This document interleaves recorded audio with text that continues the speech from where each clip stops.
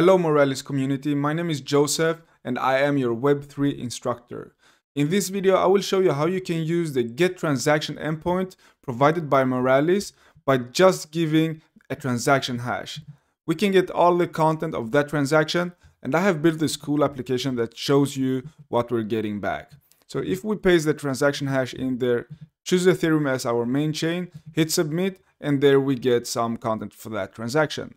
We get the time that has happened, which block number it belongs to, from and to which address, how much the gas price was, and then the transaction hash itself. And with that, we can just copy that, go to Etherscan, paste it in, and get all the same content there as well. And to double check this one, we can see that the block number itself, it ends with 6991. So let's go back to our application and we can see that it's the same block number.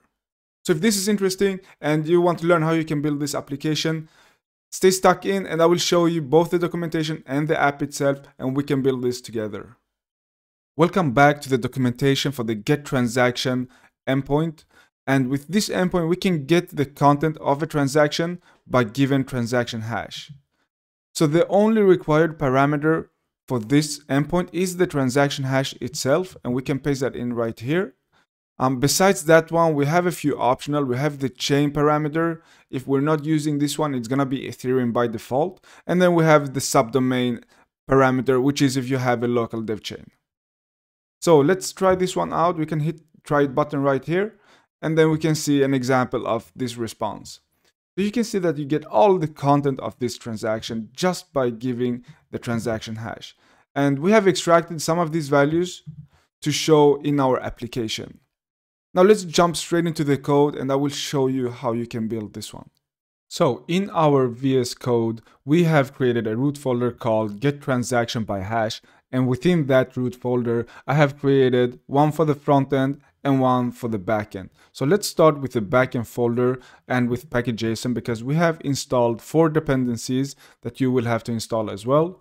We have installed Moralis, express.env, and course.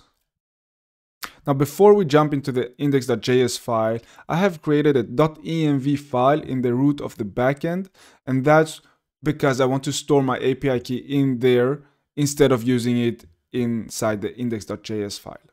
Now, if you don't have your own API key, make sure you go to moralis.io and create your free account.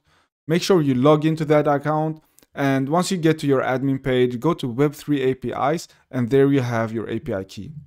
Now copy it from here, go back to the VS Code, and inside the .env file, create a variable, name it Moralis API key, and paste your API key in there. Now save this, close it up, and go to index.js file.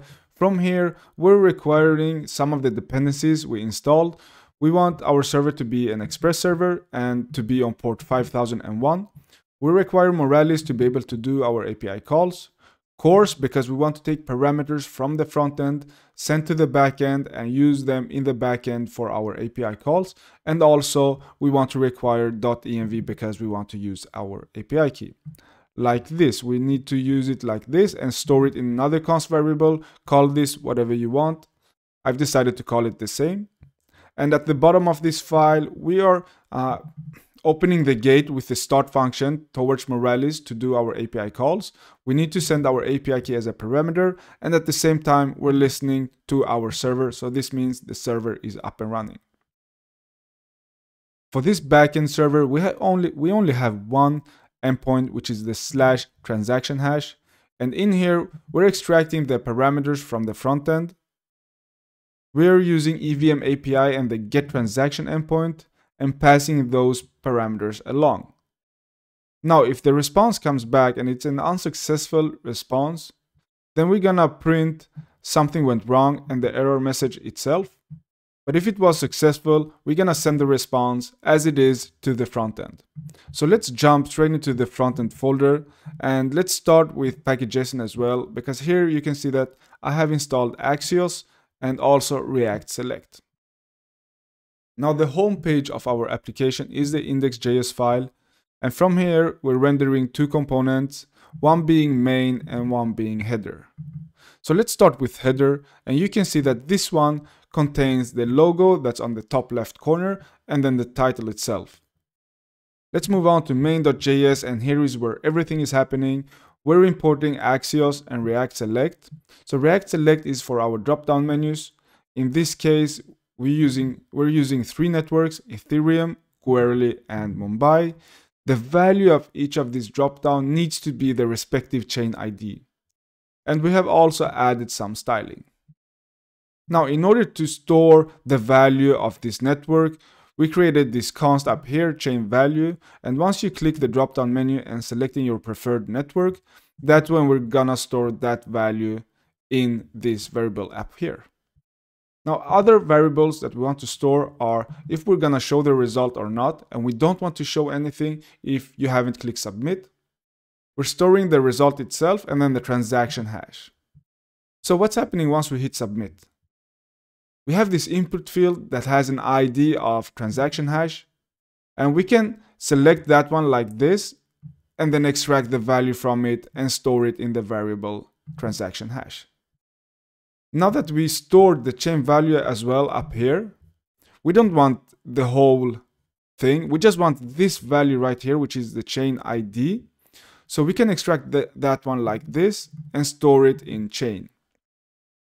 Now with these 2 variables, we can do a GET request. This is where we're using Axios to do our GET request to the backend server on port 5001/transaction hash, and we're sending the transaction hash and the chain itself as parameters. Now the API call went successful. We sent back the response to the front end, and I want to console log it so you can see how it looks like. So let's go back to the application. Let's copy this transaction hash from here, make this request, and I'm going to open the inspector console. And this is the response we're getting back. So inside data is where you have all the data we are displaying right here. And you also have the logs for this transaction hash. Now pretty easy, right? So let's close this one, go back to Visual Studio Code, and as we saw, we have the response, and then .data is where we have all the data we displayed. So I'm storing this one in the result variable. Now we want to show the result because we got the result, and we want to empty the input field and the drop-down menu like this. So below this form and below the submit button is where we have the result section. So in here, we can actually just extract the values that we want to show. For this case, time, so we have it in the result container above, and then we want to display the timestamp, and we want to format it a little bit more beautiful because we don't need the exact time, we only want the date. We want to display the block number, the from and the to address like this, gas price, and the transaction hash. So it doesn't have to be more advanced like this, and with just a few lines of code, you can very quickly get a response back from the Moralis API and display it like this. So if you have another transaction hash for a different chain, you can just add your network in this drop-down menu. Make sure you add the correct chain ID for that specific network. And then once you hit, let's say, Mumbai transaction hash in here, you can choose Mumbai, hit submit, and then you will get that response instead. So I hope you learned how you can use this get transaction endpoint provided by Moralis. And if you like this video, make sure you hit the like button, subscribe to our channel, and I hope I will see you in the next one.